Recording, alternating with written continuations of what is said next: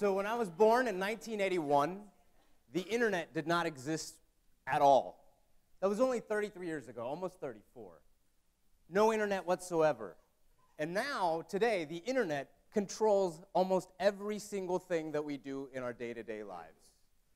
If I could teleport back in time with this cell phone and all of its amazing capabilities, and I took it to myself in the 1980s as a child, and I showed it to myself, I don't think I would have the understanding of what was going on in this thing.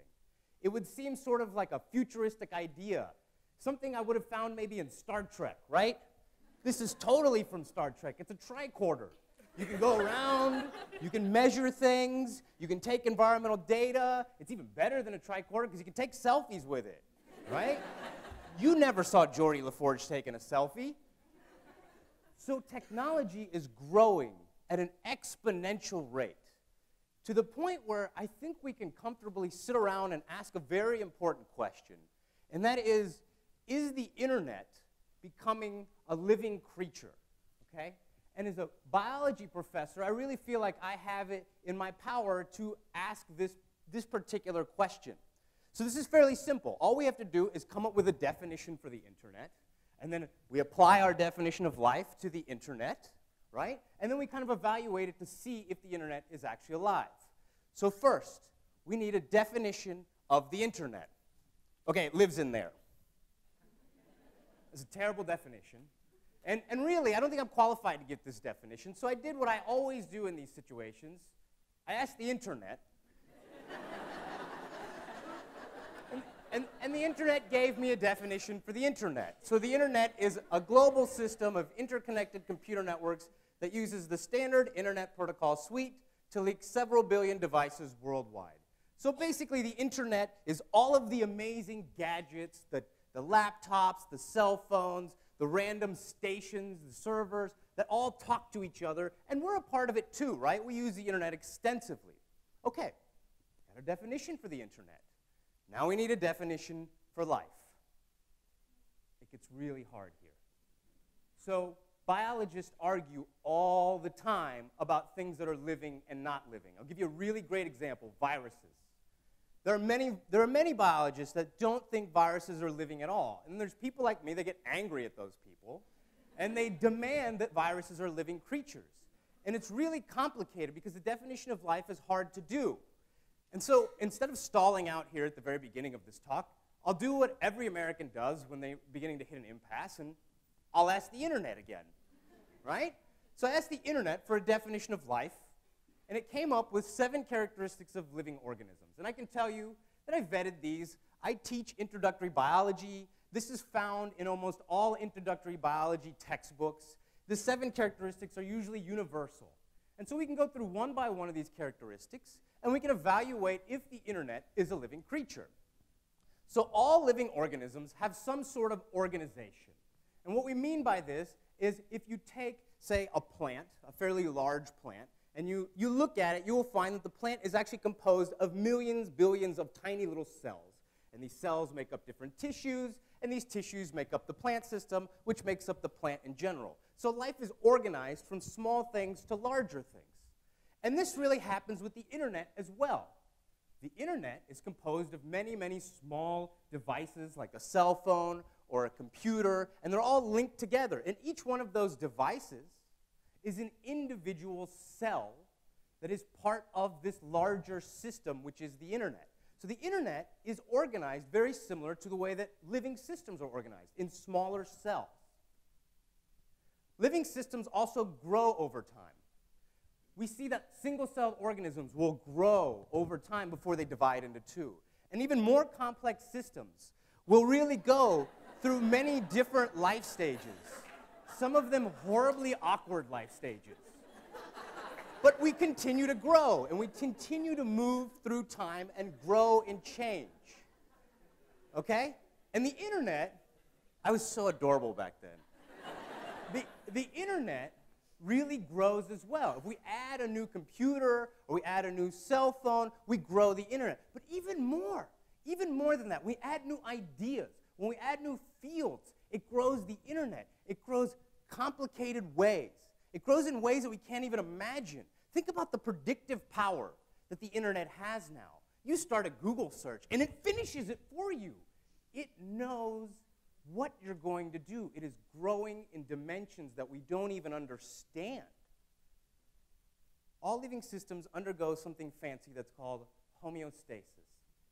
This is a fairly typical, over-the-top biology word. What does homeostasis mean? Basically, it maintains an internal balance. A living system maintains an internal balance. So a really good example of this is if you took a very tiny dog on a very long walk and his very short legs, he's going to get very hot, right? His internal system is going to get hot. It's going to be too hot. So he's going to give off that heat by panting, and that panting reduces the overall heat inside. It's like a feedback mechanism. We do something very similar. We sweat, right? So when we sweat, we are cooling ourselves down. We are undergoing homeostasis. Stay with me here. Does the internet have homeostasis? Well, if you've ever stayed up late watching far too many YouTube videos on your laptop, you'll know that your computer will get very, very, very warm. And how does your computer respond? It kicks on a little tiny fan, and it cools the system off. That's homeostasis. That's just one computer. But what about the internet in general? The internet can do that because think about the contents on the internet. Not everybody has the same access to the same content. It's regulating itself on the inside. It's maintaining an internal balance. That is definitely homeostasis. The internet is a really fascinating creature. And this next one will put it to the test. Response to stimuli. So when an organism responds to stimuli, we mean it responds in some non-easy-to-predict way using physics, right? So if I had a ball on the top of a hill, and I pushed the ball and it rolled down the hill, that's not really a response to stimuli, because I could easily predict that using physics. What I mean is something more complicated. So if I pushed the ball and it bit back at me or something, right? That's a more less easy-to-predict mannerism, right? So all living systems, no matter how you stimulate them, you should get some sort of response to the system. And the internet, in a very creative way, does the same thing. So picture a weather station that is connected to the internet, and it begins to rain on the weather station. That's a stimuli. And the weather station will note that it is raining, it'll send that signal to a server, and that server will bounce around a bunch of things, and it'll end up on that cell phone. And then it will tell me that it's raining. But that's not that interesting as a response to stimuli. The interesting part is, it'll tell me that my drive is going to take 15 minutes longer because it's raining. Now that is not easy to predict. That is response to stimuli. Living systems all undergo something called metabolism. Metabolism is essentially taking some sort of energy source, whether it be the sun or whether it be some sort of organic molecules that we can use to ingest, right? And it performs chemical reactions that allows us to grow, and it allows us to organize ourselves in homeostasis and all of that. That energy is necessary. This is very difficult for the internet because the internet does not have metabolism. So do we lose here? I don't think so. So I'm going to bring back my friend the virus. This is one of the reasons that people say viruses are not alive, because viruses do not perform their own metabolism. They steal it. They steal the energy from a host. And so anybody that tells me a virus is not alive, that's preposterous. It has the power to steal, right? That is so living. The internet doesn't even steal the power from us. We give it freely in exchange for the internet, which is awesome, right? So a virus is a parasite, a living parasite in my mind. The internet is not a parasite because we exchange. We call that a mutualist, right? The internet, as an organism, has us as a mutualistic host. And we are providing the metabolism in exchange for something that we can use to grow and do all of these fancy things of life. Living systems must reproduce. And as animals, we think of it as in typical animal sex, right? So, with the internet, this is going to be very, very difficult because conceptually what you would have is one internet having sex with another internet, and it makes a baby internet, And none of that makes any sense if we think about it from the perspective of animals. But instead of thinking about animals, let's think about fungi. So fungi live in these mats of cells. And they're called, the individual filaments of the cells are called hyphae. And if the hyphae tunnel through some substrate and meet a hyphae of another fungus, they will kind of exchange genetic information and produce a new fungus that has the genetic characteristics of both of those types of fungi. The internet also lives in, say, a mat, right? But it's a mat of users, information, and connectivity. And if a mat of one type of specialized users meets a mat of another group of specialized users, out from that you produce new information. You reproduce new ideas. You reproduce new fields.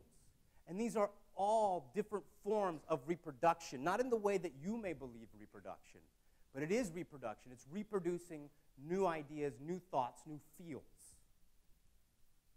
All living systems adapt. And we mean by this, they adapt over time, they evolve, they change. This one is very simple. The internet absolutely changes over time. Think about the way that the internet started. It was brought to you on phone lines into your computer. And then it came in on special cables. And now it's beamed through space to your cell phone. So the way that we get the internet is changing over time. It's adapting. Even the way that we store information is changing. So when I was born in the 1980s, we used to store information on one of these things. This is called a floppy disk, and those youngsters, if you can't figure out why it's called a floppy disk, because it flops around when you shake it, and that's called a floppy disk. This was in the 1980s. Nowadays, this cutesy little penguin is used to hold data. 4,000 floppy disks can fit inside of one penguin. 100% adaptation. So the internet, to me, is quickly becoming a living creature. We can see it growing. We can see it doing all of these traits of life over time. And if it is a living creature, it's a living creature as a mutualist. It needs us to power the internet. And so how can we really participate in this process? And what we need to analyze is, on the other side of it, are we becoming obligated to the internet as well? Are we becoming mutualists that depend on the internet to survive? So what are the characteristics that make us human? And there are a lot of characteristics that make us human. Finance, science, many, many things. And all of these are changing due to the internet. In the floppy era, if you wanted to buy something, finance, if you wanted to buy something, you had to physically go to a store, exchange paper money, and get whatever they had available. But in the Penguin era, if you want something, you simply go to Amazon.com, money goes from one account to another account. Was there even paper currency? Don't care, it's on the way, right? In the floppy era, science, if you had access to our one database that held gene sequences, if you had access, you would have access to 2,000 gene sequences. Today, in the Penguin era, that same database holds over 180 billion gene sequences. That's how fast things change. Warfare. In the floppy era, only the most well-fed, the most well-represented, the richest countries had the militaries to coordinate troop movements over long distances. In the Penguin era, we have a situation, especially in the uprising in the Arab countries, where they are coordinating troop movements using Twitter. The Penguin era is changing warfare. In the floppy era, if you wanted to get all of your friends together, you had to find them, you had to give them a little note, you had to tell them what the party was going to be, what time they had to show up, what kind of clothes they were going to wear. In the Penguin era, you post it on Facebook, and all 65,000 of your friends tell you they're going to be there. In the floppy era, if you wanted to meet your soulmate, it was hard. You had to meet your soulmate. You had to actually meet them. You had to go to work and find your soulmate. You had to go to a social organization, a bar, whatever you could do. At the worst, you could get your friend Tim, who's got a cousin who's got a great personality.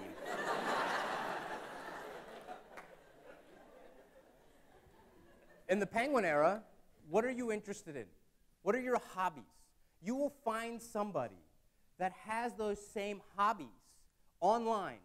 The system works beautifully.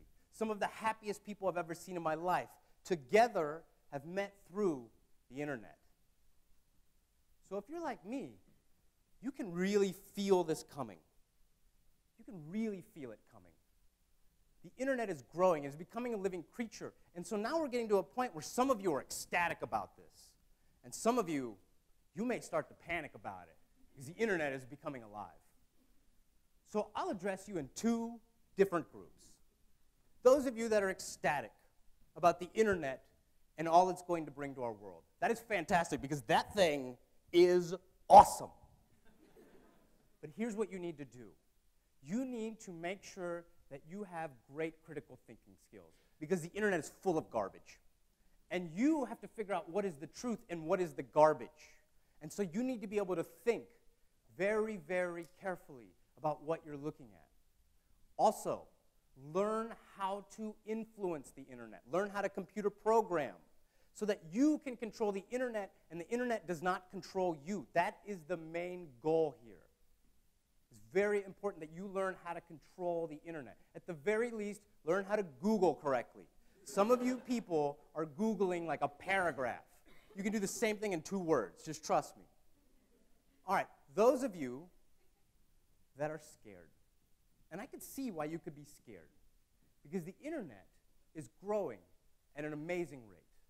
And what I will tell you is you have the power to keep this from controlling you. You are the people that need to hold on to the physical representations of our lives and our culture, right? If there's a physical representation of your culture, hold on to it, because that is what's going to keep the internet from controlling us in the future. If you're sitting at a bus station, take your face out of your cell phone and talk to the person next to you. Maintain those physical bonds that keep us together, because that is what is really important in this world. One thing that I always stress, learn about nature, because nature is a physical thing that is around us. It's not on the internet. Learn about the normal plants and the normal animals that are supposed to be in your area. Conservation, take care of them, because if you don't take care of them, the internet culture will destroy them, I promise you. So it is up to you to take care of the things that are out and around us, because if you don't do it, I promise, they will go away. So here's what I want you to do. I want you to go out. I want you to meet a new person. I want you to have an adventure away from that thing. I want you to have something new. I want you to write about it. I want you to put it on the internet so that I can read about it. Thank you very much. Appreciate it.